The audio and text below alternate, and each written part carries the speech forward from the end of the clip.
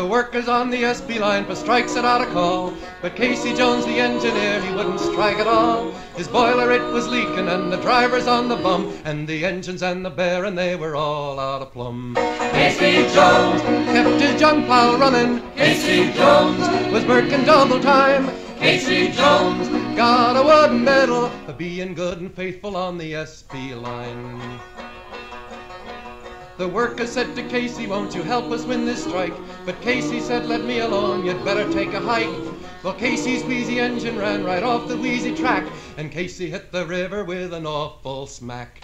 Cagey Jones hit the river bottom. Cagey Jones broke his bloomin' spine. Cagey Jones turned into an angel. He got a trip to heaven on the SP line.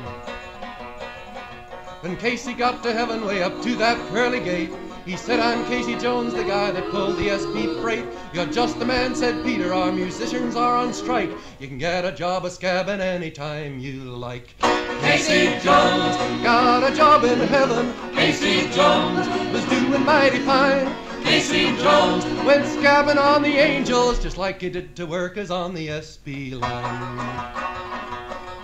Well, the angels got together, they said it wasn't fair for Cagey Jones to go around a scabbing everywhere. The Angels Union number 23, they sure were there. They promptly fired Cagey down the golden stair. Cagey Jones I went to hell a flying. Cagey Jones The devil said, oh fine.